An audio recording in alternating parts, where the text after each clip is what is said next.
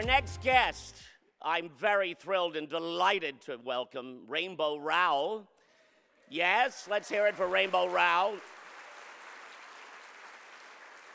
Rainbow, as you know, is a New York Times best-selling author. She writes books about misfits and nerds, or people who feel like misfits and nerds, and how they find their way through life, cracking each other up and falling in love. She is the author of Attachments, Eleanor Park, Fangirl, and Landline. Rainbow's books are all international bestsellers and award winners. Eleanor Park received the prestigious Michael L. Prince Honor for Excellence in Young Adult Literature. This fall, Rainbow continues to break boundaries with Carry On, an epic fantasy following the triumphs and heartaches of Simon and Baz from her beloved bestseller, Fangirl. Please welcome Rainbow Rowell.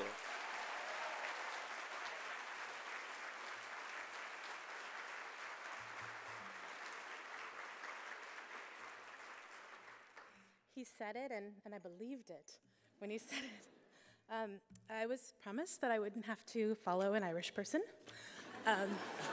So that's the first broken promise of today. Yeah, I'm incredibly nervous. It's always funny to me.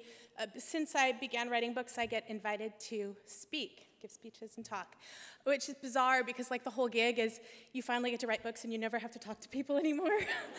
Like you just sit and eat cheese in a cave, and only. So I feel like maybe my mother asked you to invite me just to get me out of the house. It's very therapeutic for me. Thank you for having me, and especially before I get started, thank you. I guess I've already started. Thank you for supporting my books. It was your support for Eleanor Park. The independent booksellers were some of the first people who read and liked Eleanor Park. Yeah, thank you. It was that person, actually. And when you, my first book, Attachments, it's a lovely book, and you should read it. I think you'd all like it. But not many people did when it came out. And so when Eleanor Park came out, I had this feeling of like, no one is going to read this book. And when booksellers and librarians actually started talking about it before it came out, that enthusiasm really got kind of reverberated with my publisher and on my team, and we all got like more excited and felt more optimistic, and I felt like your early enthusiasm really just made a huge difference for me, so thank you. And also your enthusiasm for Fangirl means that I get a special edition of Fangirl with a ribbon bookmark, which I'm really happy about, and some fan art. It's very fancy. I have Fangirl like themed nails today. I'm so excited about it. So I get asked probably most if I always thought I was going to become a writer. Or, like, did you always think you were going to write books? And the answer to that is no, because I wasn't delusional. Even as a child, I knew that, like, not many people get to do that. In fact, I thought no one got to do that. I never looked at books on the shelf and thought, that came from a human being. And maybe this is because we were very religious, and I thought all books came from God. Magic and luck. And I also thought you had to be dead, like postage stamps, like you don't get a book until you're dead. So I did not plan on being a writer. I really wanted to be a librarian. Yeah. Not because I wanted to share books, I don't think. I think I just wanted to tell people what to read. Like, I wanted to be the person who like looks up very judgily. And I also really wanted a stamp, which would have been a ripoff because I don't even think librarians get stamps anymore. Like, I just imagined my whole day would be opening books and stamping, opening books and stamping. And I thought that sounded great. I didn't have a stamp. So my life took a turn in high school because I changed schools. I actually started a school that was built kind of in a circle, and I changed schools because I kept getting lost. Yeah, it's truth. So I changed schools, and I couldn't get into the classes I wanted, so creative writing was full. I just kind of realized there are people there, so I'm going to look that way for a little while. Hi, hello. There's more of you than I can conceptualize, so forgive me. So I couldn't get into creative writing, and I thought I could only get into journalism. And I got really into journalism as a high schooler. And then I ended up studying journalism, and when I graduated in 1995, there were no jobs, which I guess is kind of like now. Yeah, maybe, I don't know. So I graduated in 1995, and I thought, I'm going to be a journalist because journalists have health insurance. And it's a way that you can write and have health insurance. You can be an artist, sort of, and still pay the bills and have a car. So I went into journalism, and my first job was as Western Iowa reporter for the Omaha World Herald in Omaha, Nebraska. Yeah! Woo! Me and that person. So I hope that's the same person who liked Eleanor Park. This person's like my soulmate. Western Iowa reporter for the Omaha World Herald is like the least important job at the Omaha World Herald. My job was literally to read stacks of small town newspapers. Are you from a small town? It's like, we all know Jim and Helga, yeah? Their daughter came back from college for dinner. She came to church. So my job was to go through and read these small town newspapers and find stories. It was slim pickings, and my fingers were stained gray all day, every day. So I kind of made my name at the World Herald by covering bizarre things that happened in Western Iowa. Fortunately, there were many. I covered, you probably heard of these stories because it is how I made my name. That's how I became my road to fame. About the Western Iowa pork queen. Do you know about pork queens? Yeah, like you have beauty queens maybe where you come from. Like we have pork queens and beef queens. So the Western Iowa pork queen who was a vegetarian. She's so sweet. She just didn't see a problem with it at all. She was like, I feel really good about pork. I just don't eat it. Probably my best and most famous story was about the largest popcorn ball in the world, which was in Sac County, Iowa. I told this story to John Green, and he interrupted me a lot, so I hope you won't. But he was like, no, that's not in Iowa, that's in Illinois. And I was like, listen, mister. I was there. It was the largest popcorn ball in the world. And I've later found out there was more than one, but it was in Sac County. So the news wasn't that there was a giant popcorn ball in Sac County. That was the news like 2 years ago. But like when you build the biggest popcorn ball in the world, imagine yourself doing it. Okay, now you've had your day in the sun. What do you do with it, right? You can't just throw it away. You put it in a shed. You put the giant popcorn ball, the biggest popcorn ball in the world, in a shed. And then 2 years later, you have a meeting about it, and you're like, well, it's getting moldy. You know, plus I need that shed. So, I mean, I guess we could blow it up. We could probably blow it up. So, at the Sac County Fair that year, the headliner was, see the world's largest popcorn ball.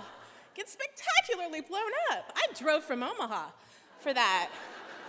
I sat through the goat show, and I didn't even get to eat, like, Fritos. Do you know the Frito bags they put chili? Because I was about to get married, and I was on a diet, which was, I would eat them now. But, okay, so they came out, and it was the very end of the fair, and they said, all right, guys, we don't know what's going to happen. We're all in the stands.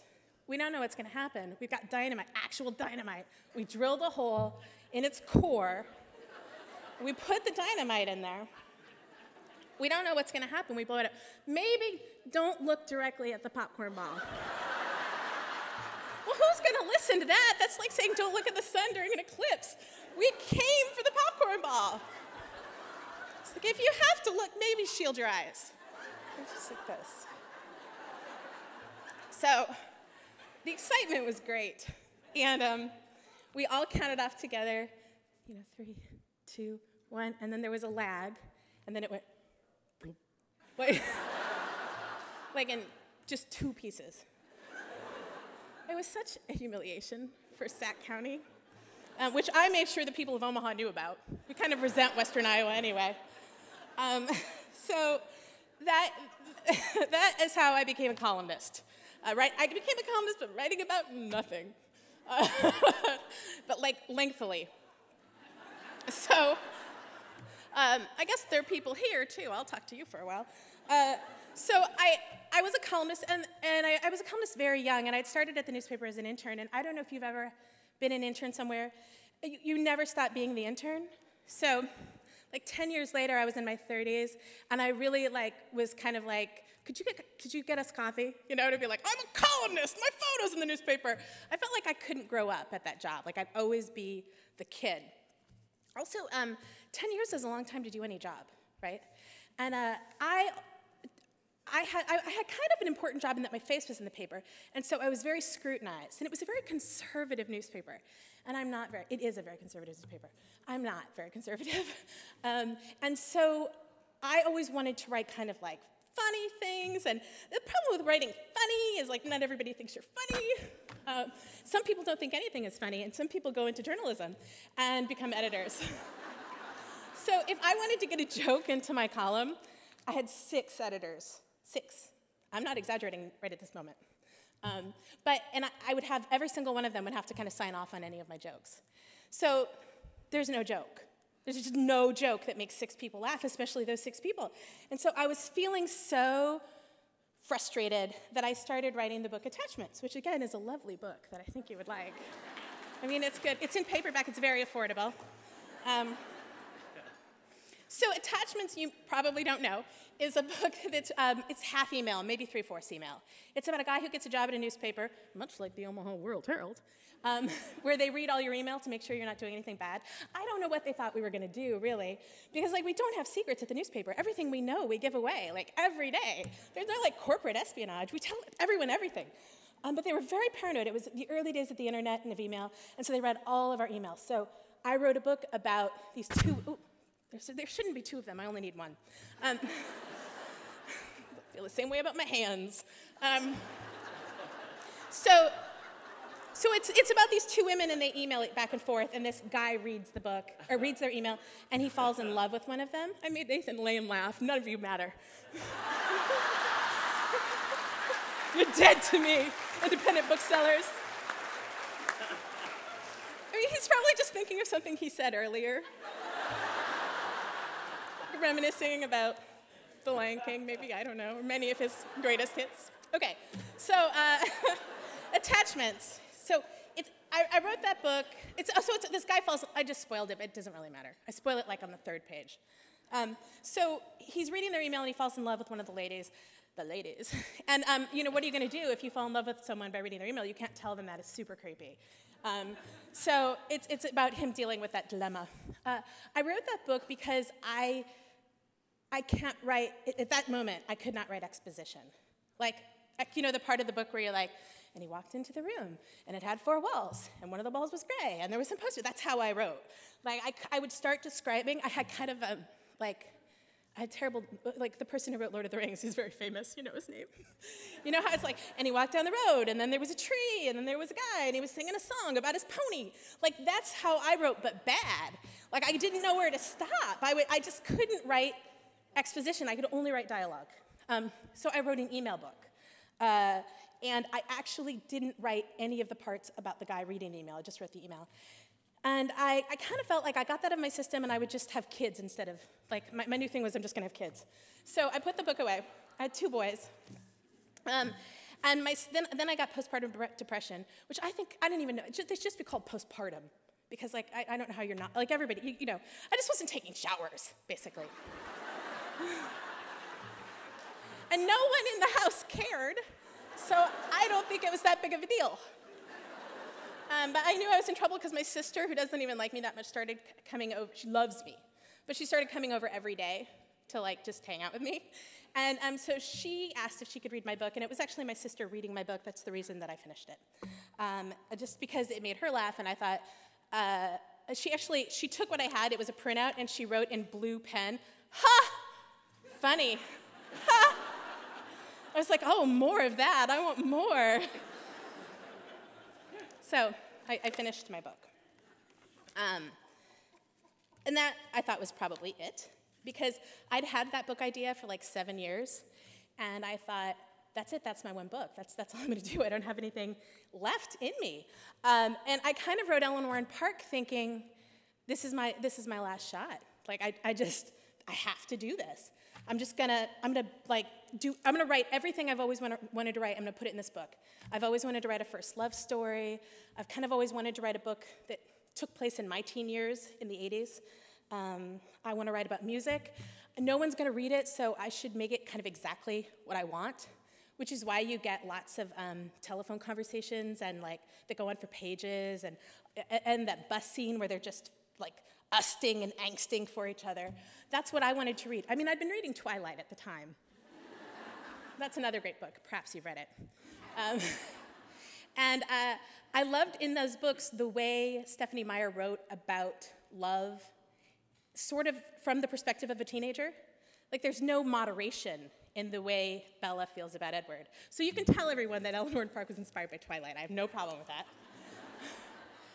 And I thought, I want to write a book that makes people feel like they're falling in love. So that's why I wrote Eleanor Park. And the thing, I have about 3 minutes left. And when I gave the speech at home, it took 4 minutes. So I made it longer. But I feel like I've covered the best parts of my career. But Eleanor Park became a YA book, thanks to my editor, Sarah Goodman at St. Martin's Press. And I found that I was an accidental YA author. Like, I didn't really, I wrote it for adults. It was actually published for adults in the UK. So when Eleanor Park became a YA book, that changed my life and gave me access to all of these different readers who are really great readers who love books. I don't know if you've noticed this, but YA readers don't just love reading, they love books, like the actual book and the experience of holding it and touching it. And so that kind of opened up my whole life, really, and put me in a position where I'm kind of constantly talking and being with and communicating with the most passionate readers there are, teens and people who like teen books. It also means they talk to me a lot on Twitter, like not always nicely. Like if you ever check my mentions, you'll get like people in the Philippines like cussing at me at 4 o'clock in the morning. And then I'm like, sorry. And they'll be like, oh, Ms. Rowell. Like they're just mad about the ending. It's not like they actually hate me. But so my plan now is to continue to kind of write the way that I did Eleanor Park. There was something about writing that book, not really thinking that anyone was going to read it, that gave me a lot of freedom and kind of helped cancel out all of those editorial voices in my head, the bad editorial voices. So I hope that you will continue to read my books. I hope that you'll read Carry On. It's a fantasy. I've never written a fantasy before, so that's good. You probably like it. As a former journalist, I wasn't sure about writing a fantasy. Like, there was at one point I had to write a dragon scene, and I spent hours on the internet reading about dragons. Like, I really wanted some specific information about how their wings work. And then, like, I had this moment of, dragons are fake. I could just make this up. I made it all up, you know? So I hope you enjoy that book, and I really hope you have a great time at BEA. I'm already having a good time thanks to you. So have a great day. Thank you.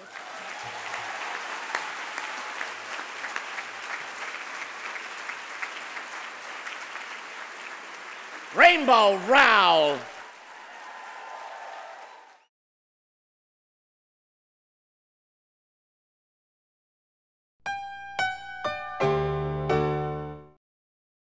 Funding for Bookview Now is provided by the Wincote Foundation.